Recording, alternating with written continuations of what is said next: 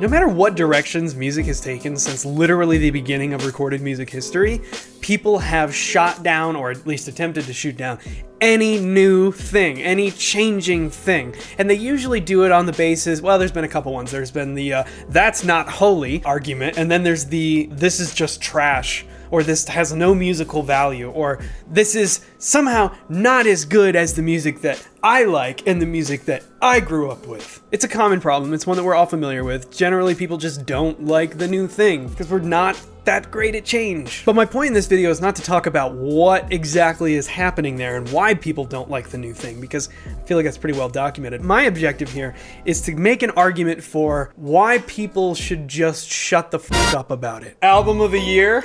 More like joke of the year. I'm happy for her, but I think this is a mistake. Her song Bad Guy I liked, but that's about it. She is not a really great singer. Didn't deserve it! I thought the song was horrible. This music is ridiculous. Look, nobody's saying, hey Joe, watch this. This is the pet demand. Ready? Sorry, I stopped. I didn't mean to. Nobody's saying that you have to like any kind of music. I mean, I could write a laundry list of genres that just, for whatever reason, don't resonate with me. And there is absolutely nothing wrong with not liking a particular artist or not liking a particular genre. Why are you making noise? People are fully entitled to their opinions, and there's nothing wrong with that. The part that I take issue with is that people are so pumped to try to completely invalidate whatever it is musically that they don't like. In particular, this concept that the direction that music goes all the time and it's constantly changing, and that somehow the stuff that's happening now is not as good. There's this idea that because somebody doesn't like it, that somehow it doesn't have any value. Like, it's so ridiculous. What a joke the Grammys have become. Absolutely the worst Grammys in history. The last Grammys we watch, canceled. Well, I guess they're giving Grammys away to people with no talent now. Music just isn't what it used to be. And this is something that is particularly close to me because I had to learn this. I got interested in jazz probably when I was like 11 or 12, and I actually started taking lessons with a jazz teacher at like, I think it was 13. And then something really not great happened sort of as a result. I got it in my head that modern music was somehow not good, and that what I was learning about was just intrinsically better and more valuable. And I kind of became like an elitist prick about the whole thing. There were so many factors. I mean, I went to such a tiny school where there was like 500-ish kids from pre-K through 12. Myself and one of my good friends actually, who plays guitar, we were the only kids in the entire school that even did music with any seriousness outside of school. We barely had enough kids to scrape together a band. I'm talking like there were maybe 20 of us or 25 of us. When I, by chance, got into jazz and started studying it, I all of a sudden had this brand new thing that I was so excited about that I wanted other people to share my excitement with, but obviously, like, no one cared because it wasn't a very popular thing. Nobody knew what jazz was and nobody really cared. And that became really frustrating to me. And as a result, I kind of like slipped into this thing where I just wanted to like invalidate any styles of music that other people liked and try to justify why what I knew about was better. That's a horrible outlook to have. It took me a long time to understand the different values that music can have. The first big realization I had was that complexity did not equal quality. Just because there's more chords, more notes, maybe there's a higher level of difficulty, that doesn't make it inherently better than the other things around it. Music is so much more than notes and chords. What I had to realize was that there are so many other things besides the notes, the chords, and even the lyrics that make music impact people in a certain way. And that is the key word, impact. Music matters insofar as it has an impact on people's lives. If it makes you feel something, or it elicits some sort of emotional response, something that you needed or something that you wanted to feel, that should be the only thing we care about. Whether that's groove, whether it makes you dance, or whether it tells a story that you can just relate with and that can really resonate with you.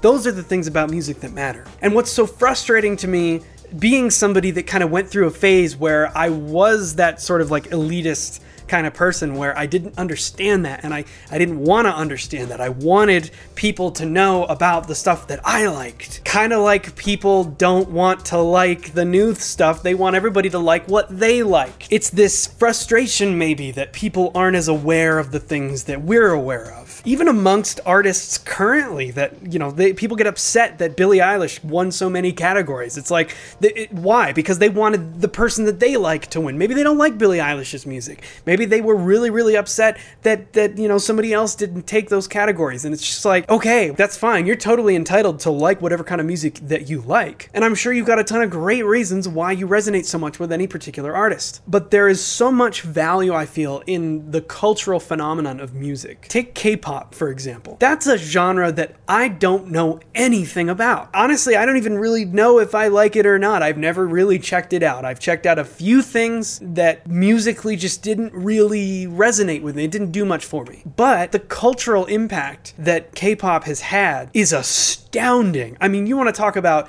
a dedicated fan base. Good Lord. And you know what? That's cool. It doesn't have to resonate with me. It resonates with so many people who get something out of it, whether they love the music itself, whether they love the actual personalities, the bands. All of that kind of lumps into this stuff, and it's all like, why are we trying to tear that down? Like, why do we care? Why are we actively trying to say that something isn't good because, oh, I don't personally like it, so I'm just gonna say that it's, oh, this is the worst Grammys ever. What? This reaction comes out every single year that the Grammys happen. And listen, the Grammys have their issues. It's insane to think that we could give out a single award for the best album or the best, you know, artist. It's like, that's an absolutely insane thing to think, that we could even possibly do that. That we could somehow quantify the impact of music beyond plays and downloads and record sales. There is so much else to be considered. And the fact that we have an award show that tries to dump it all into one thing, that doesn't make any sense.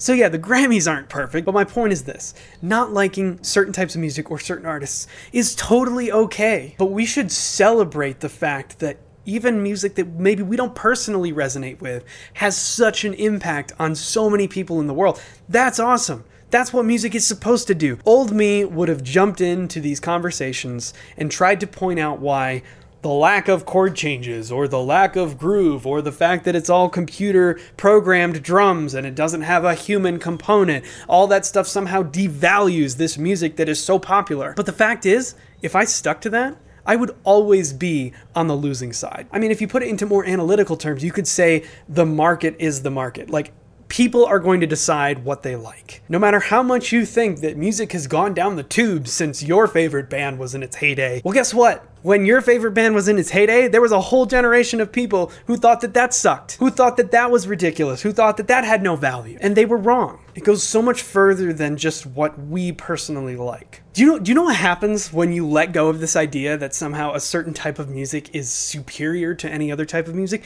You find a ton of cool stuff. I can't even explain how much my enjoyment of music has gone up since I stopped clinging to this idea that somehow what I liked was better intrinsically than what everybody else liked. It's such a stupid way to think. Anyways, congratulations to all of the people who won last night. Congrats to Billie Eilish for exploding onto the scene and killing it. And I would urge everyone, go check out music from a genre that you have always in your mind gone, I don't like this. Whether it's I don't like jazz, or I don't like opera, or I don't like rap or hip hop, or whatever it is. Check out some music from a genre that you think you don't like. And you know what? You might listen to it and be like, yeah, no, it does nothing for me. That's totally okay. But maybe you might hear something and go, oh, I didn't know that's what this was all about. And that is how you unlock a whole new world of music. It's worth a listen. And you know what? Let's do this. In the comments, put a link to one of your favorite songs from one of your favorite artists. It doesn't matter if they're super popular or if nobody knows about them. Because I'll bet that if you go and scroll through the comments and just check out some of what people are talking about, you're probably gonna find some stuff that you've never heard before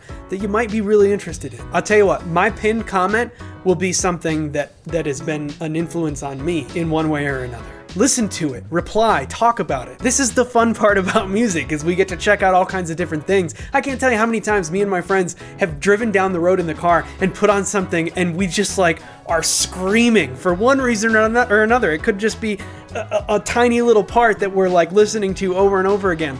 But that is like the most fun thing that you can possibly do when it comes to music. Find something that blows your mind every time. I'm gonna try to go into the comments and check out as much as I can of what you guys post and give my thoughts on it. So anyways, thanks so much for watching, and I can't wait to see what you guys come up with.